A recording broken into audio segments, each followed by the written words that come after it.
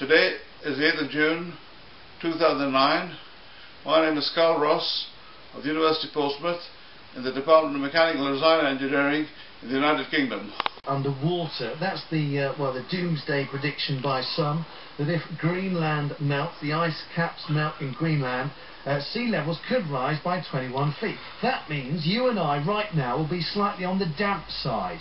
So what should we do? Should we build a boat? No. Let's build a floating island. This could be a vision of the future, and it's serious. Professor Carl Ross is from the Mechanical Engineering Department at the University of Portsmouth. Professor Carl joins me now. Afternoon to you, Professor. Good afternoon, dear sir. So, a floating island, the answer to the problem of rising sea levels. It's not only rising sea levels. You have to realise that in 1925, the world population was 2 billion. According to the UN, the current population in the world is 6.8 billion, and in 2050 will rise to 10.5 billion. That means in 100 years, the world population is more or less quadrupled.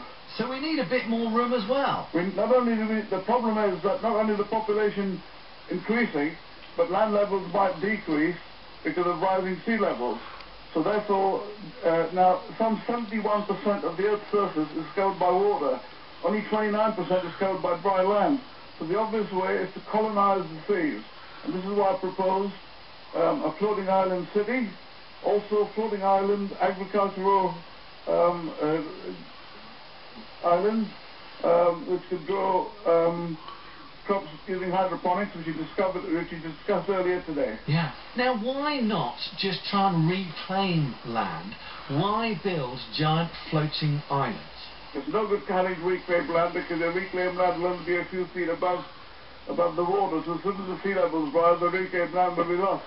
Is it possible to build such a big thing that would float? Would it actually float? Oh yes, it will float, because it's supported on giant concrete tubular pillars, which are very buoyant because the inside is it hasn't got any water inside it. So a bit like an oil rig then? Exactly, rather similar to the Troll gas drilling rig, which is a massive rig.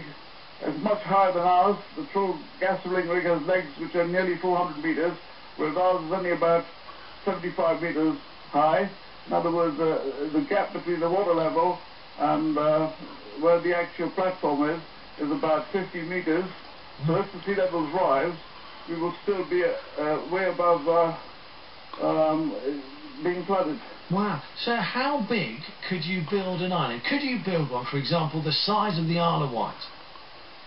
Well, not quite that big, but maybe the size of Portsmouth. Right, so it's the size of a city you could build to float, everyone could live on there, and we could be quite self-sustainable on the island, you reckon? We can be quite self-sustainable, because to get energy, we could use wave energy.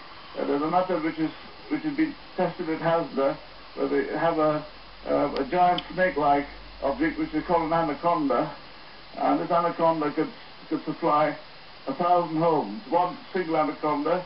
You could also use tidal energy, where a 2-ton turbine could supply 1,000 homes. We could also use solar energy, where we could get 1 watt per square foot, together with biomass energy. In fact, we'd have enough, because it's an island, it could be completely and totally self-sufficient for energy, and it could export some of its energy to the mainland. Right. Well, there won't be much mainland left by the sounds of it. Oh, there'll be mainland. There'll be plenty of mainland left. There's plenty of mainland left. In fact, as far as Portsmouth's concerned, that will be safe, because the city fathers won't let it go underwater. It's quite a simple matter to build a 22-foot high wall right round Portsmouth to prevent it from going underwater, just like the Dutch have done. Right. Now, why have you come up with this idea? This is because there was is it a competition to come up with an idea for how to deal with climate change? No, I've been interested in climate change for a number of years. I've been interested in being a conceptual designer of a floating island city for almost 15 years. But only about 3 years ago were we able to start it. And I've been concerned about it. Everyone realizes the population of the world is expanding, and that's the main reason behind it. Even if the sea levels don't rise, if you have if you imagine a population quadrupling in 100 years from now, we will still need floating island cities because we have to colonize the oceans. Right. And now, forgive me for saying this, Carl, and please don't take offence, but when you tell people that your idea is that we build floating islands, Yeah. and that's the way that we're going to progress, and that is the future, Yeah. what's the normal reaction? Because some people might think that kind of this is just too crazy, that you're kind of one sandwich short of a full picnic here.